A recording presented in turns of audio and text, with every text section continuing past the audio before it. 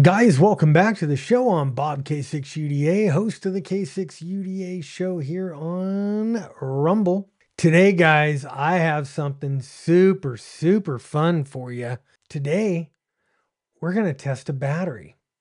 Yeah, because there ain't nothing more fun than doing a battery review, is there? This, my friends, is the LiTime 12.8 volt 165 amp hour lithium battery. It does a very cool thing. Yes, it has internal BMS. It has all that good stuff, but it has its own app that hooks up like super easy, super seamless. This time on K6UDA, we're going to check out this LiTime battery.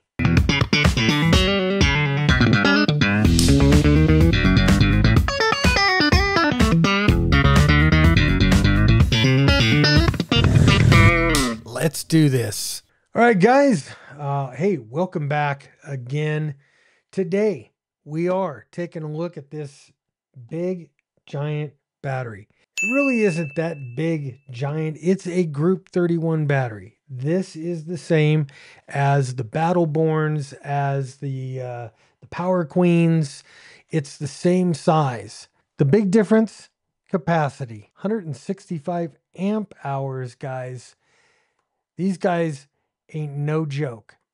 And yes, the LiTime people sent me this battery to review for you for ham radio and survival purposes. So what better way to show you than to power up something and let it sit there forever. So let's go out to Studio B. All right, so I ran this battery through the paces. My buddy RD was kind enough to lend me a piece of test gear. This thing, this is a very cool device. It will allow me to put a draw on a battery at a constant state, at a trigger, at all kinds of different parameters. I did it at a constant voltage or a constant current.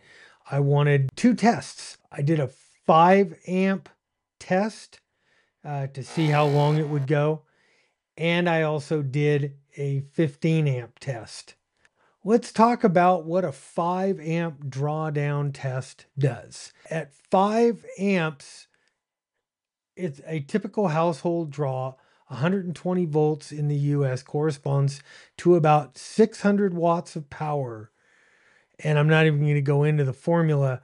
Here's some common household items that might consistently draw around 5 amps when operating. Small electric space heaters that use 500 to 750 watts. That's about close to a 5 amp draw. Microwave ovens, compact or low power microwaves, 5 to 700 watts, typically around 5 to 6 amps when running. Toaster ovens might pull around 600 watts, equating to roughly 5 amps. Larger models can exceed this. Vacuum cleaners, some small or handheld vacuum cleaners operate in the 500 to 600 watt range, typically a 5 amp draw. Again, hair dryers on low or medium is about 600 watts, 5 amps. On high, it'll be a lot higher. Electric kettles, smaller kettles, 500 to 600 watts, designed for quick boiling of water, close to 5 amps. What I ended up doing was I took pictures throughout this thing. This 5 amp test took nearly 24 hours. So I'm not gonna film for 24 hours. That would be stupid. So I took pictures. Here's the real cool thing. These pictures are from the built-in app that LiTime gives you, or you could download from the App Store, and it'll read that battery. And guys, the time remaining that you see, that was so freaking close and accurate given the wattages that it was using. Man, I was impressed. The 5 amp test, the battery started out, it was 82%. So it wasn't completely full. And I took that into account, but it was still over 24 hours for that thing to discharge completely down to 4 amps or down to 4% of capacity. Now, for the 20 amp drawdown test that I did, I used the same piece of equipment here, set it for 15 amps because that's kind of, I've got 15 and 20 amp circuits in Studio B. I didn't want to start blowing all the circuits, but I wanted a consistent drawdown. What I ended up doing was doing that test at 15 amps. I topped that battery off, went all the way up to went to 99% capacity, and started that down. And I figured, well, you know what? I'm just going to take the battery down to 50%. And surprisingly, that was a long time. Look at the times where these pictures came in, getting down toward 50%. Man, I was impressed. All right. As a matter of fact, let's run over here and we'll run into my utilities and LiTime there at the bottom. We'll click that and we'll go back out. And this is what it is. I have the K6 UDA 165 amp hour battery set up, and I'm going to press the Bluetooth. It is now Bluetooth connected. Current state of charge there at the bottom, 63% state of charge. I figured, okay, that's enough. Right now, because the battery is not hooked up, there's 0% going out, 0% current. 13.3 for the volts. Capacity still has 104 amp hours.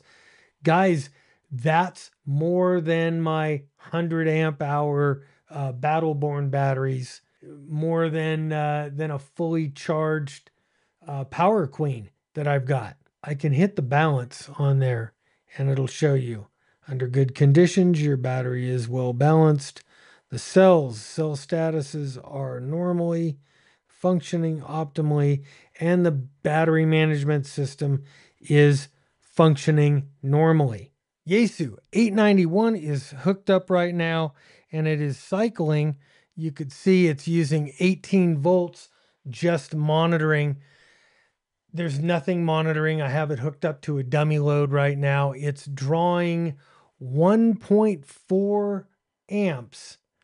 So at 1.4 amps, you could probably run this radio for a week. If I key the mic, we're now pulling between 110, 56 to 110. It's fluctuating, and we're drawing 4.2 amps on a on transmit here, and I have it set to transmit at 75 watts.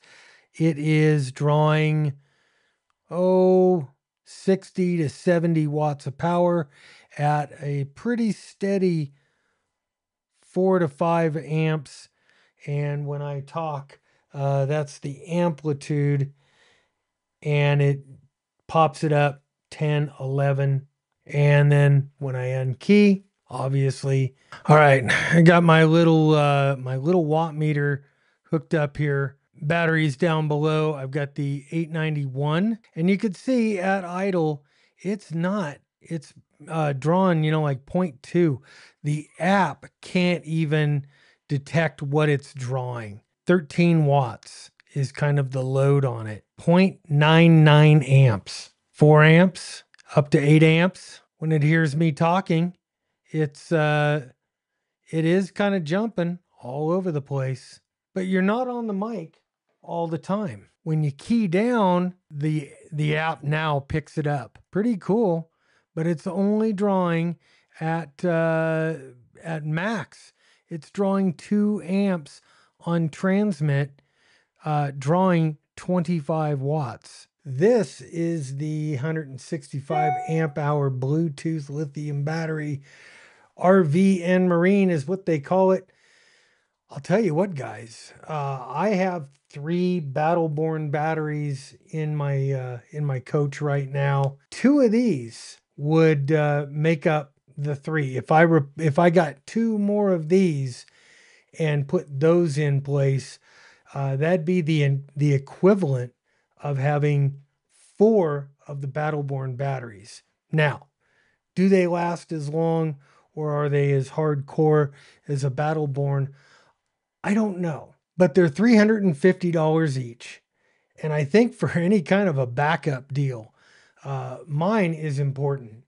I'm going to use this. I'm replacing a current 100 amp hour battery with this out in Studio B. I want to use it to back up my repeater, because bad stuff happens. If the power goes out, I want the repeater to keep running. And I think the repeater can keep running at its level for probably 3 or 4 days using one of these batteries. Very, very cool. I'm super impressed with it. They say it's the best battery for RV, marine, off-grid, home storage, solar systems, and more.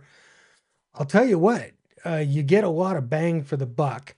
It's the same form factor as say the Battleborn or another 100 amp hour lithium battery, including the Power Queen, which I have. IP65, waterproof and dustproof, 5-year warranty. Don't use it as a starter battery or for a golf cart. And every lithium battery comes with that. They all say don't use it as a golf cart battery. There's specific deep cycle 6-volt golf cart batteries that are intended for that hard motor use. These are not intended for a super heavy duty startup load. So like I said, $350 for one of these. That's kind of an average price for a 100 amp hour battery, for a decent 100 amp hour battery. Those Battleborns are $1,000 a piece. Okay, what I really like about this battery is obviously 165 amp hours in a single battery. Very, very cool. Thank you, LiTime. You have done it on that account. Also, the other thing that I am super stoked about is this Bluetooth app. I did ask the folks at LiTime, because I was kind of thinking along those lines of putting 2 or 3 of these in series and running those in the motorhome. No, the app will not combine batteries. It'll read each battery separately, and then you'd have to still hook it up to something that would read the total output of the battery and feed that, say, a Victron